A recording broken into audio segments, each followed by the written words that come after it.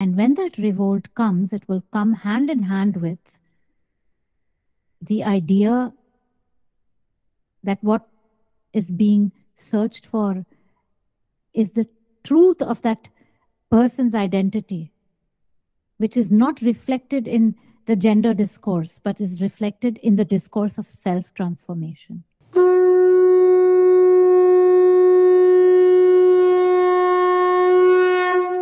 So I had a question that came up in the last answer, which was about the equality between the male and the female, and made me think about this thing that we're seeing more and more, I think a lot in the US, but also now in India and generally in the world, where there is a rise in the idea of gender fluidity and people not wanting to identify anymore with either the male or the female, and they prefer to go with using the pronoun they, like they want to be referred to as they. And I feel like it's going to a sort of crazy proportion where they don't want to call babies babies anymore. They want to refer to them as babies. They have created about between 20 to 25 different genders now, from what we originally knew as just two genders.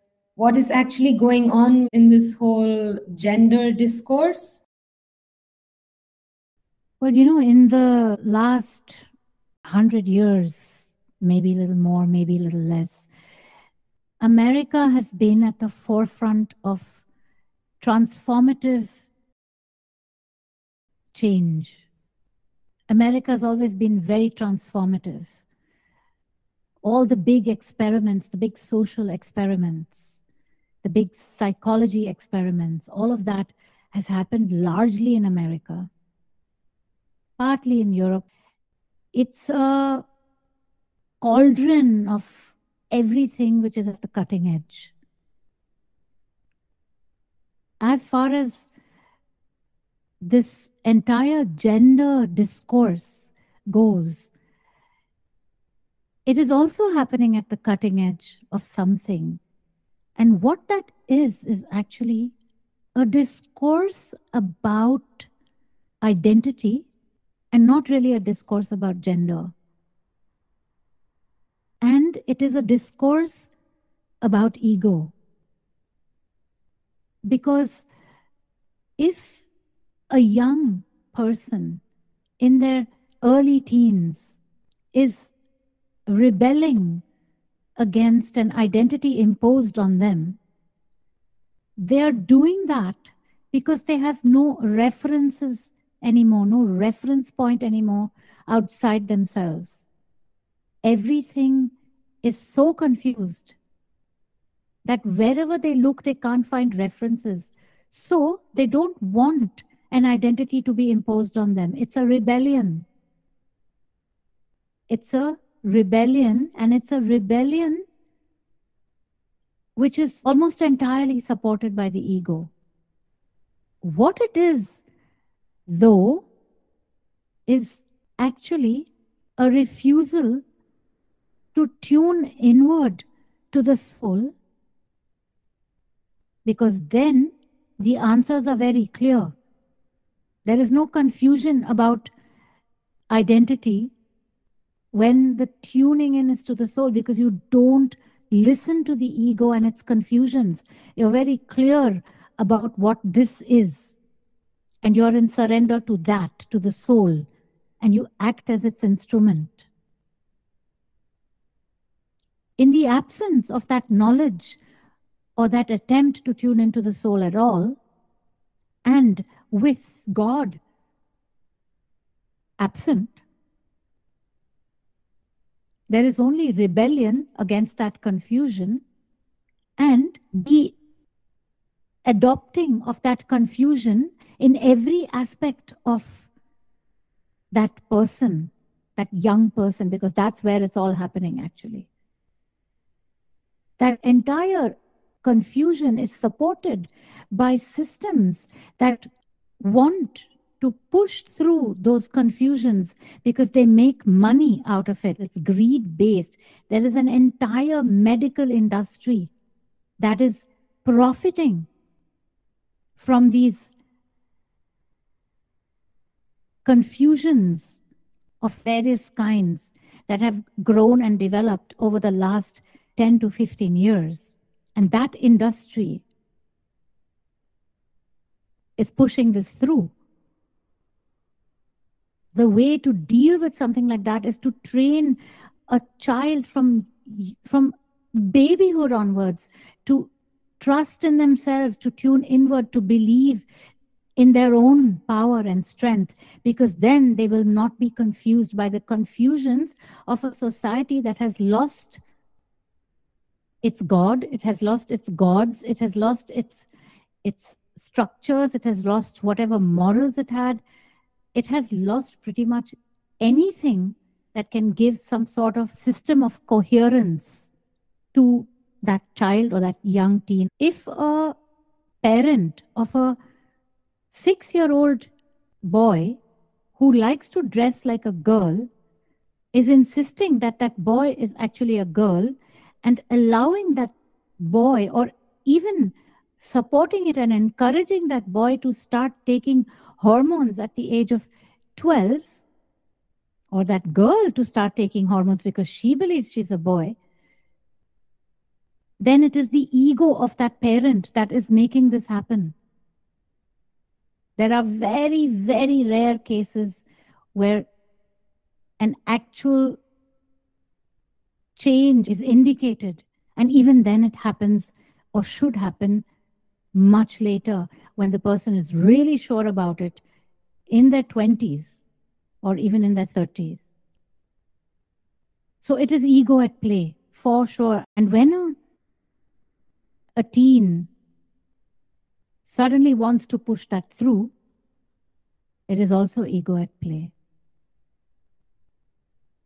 It's that loud, clamoring, confused, demanding, insisting, desiring madness of the ego that is absolutely overruling any possibility of this impulse of truth to be heard from within. And the result is what we are seeing now. But underlying it all is a desperation for some sort of sense in this whole thing called life, because God has been taken away.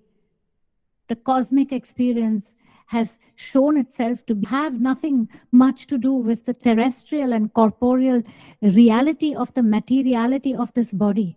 So if you are not going to have God, God has been killed actually. So if there's no God, then the only way is to turn inward, and society has not yet learnt that. And as long as that is not there, all these many-headed hydras of the ego in all its various faces are going to rear their heads. One of those heads is this entire discourse about gender and it being turned into a business, into a greed-based business. That's why I said that America is a cauldron of the transformative. All this is happening, and it's not going to be happening for the next 20 years. It is not going to be happening. At one point, there is going to be a revolt against this craziness and nonsense that is being forced on young children.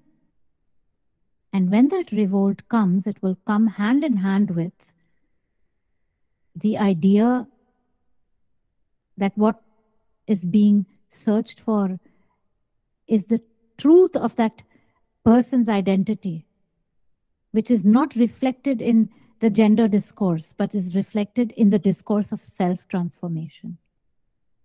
You understand what I'm saying? Yes, I do. I also wanted to ask in that context that there seems to be, or when I've spoken to people, it's like somewhere people do kind of realize that this is not something right, but for fear of hurting the sentiments of the transgender community or to not be cancelled out, people kind of are holding back their opinions about this. I know for a fact if I really voice my opinion that I really don't agree with this, there would be about 100 people standing up and saying, that's insensitive, or you're transphobic, or you're cisgender against the transgender people, and you're labeled a hater immediately for having an opinion that is not the same as theirs. So how does one also deal with that in a society that's currently supporting this whole, what I call madness? It really does feel like madness because people don't know how to address people anymore. So yeah.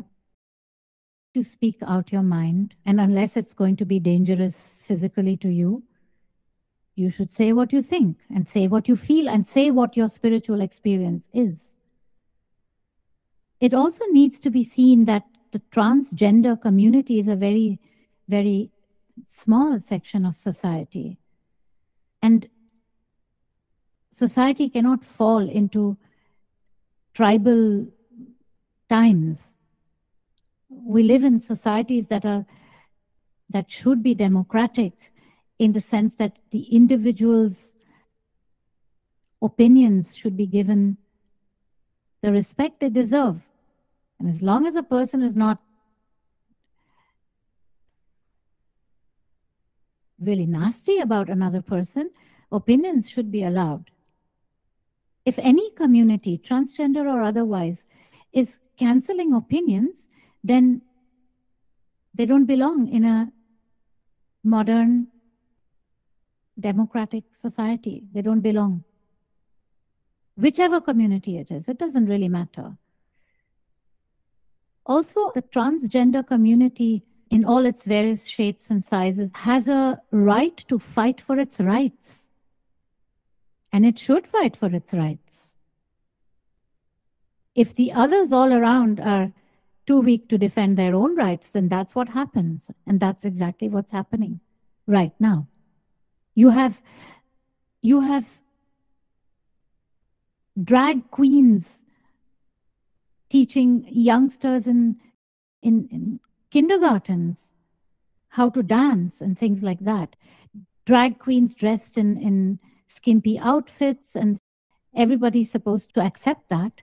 That's not acceptable, because children should not be exposed to anything which is not simple.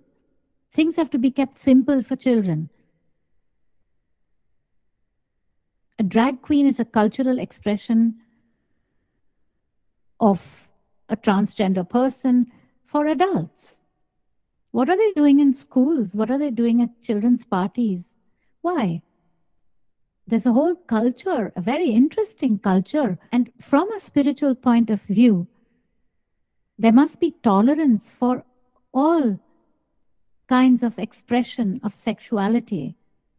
But there cannot be tolerance for the confusion that is being created, where in the name of the rights of a small section of society, entire societies have to change their very cultural fundaments and their very spiritual fundament. That doesn't work.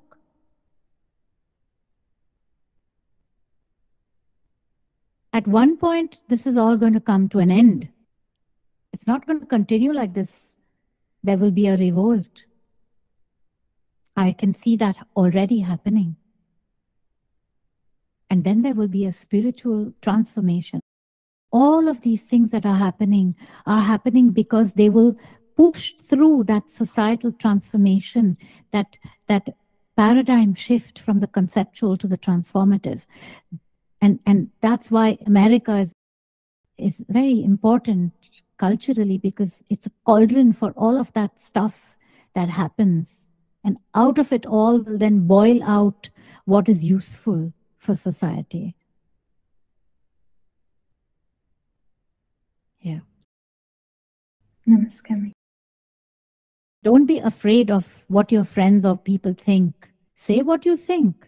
Always be very deeply respectful of anyone's choices, but do not accept anything which you feel comes from the greed of those who want to make their profit out of something which is ethically unacceptable.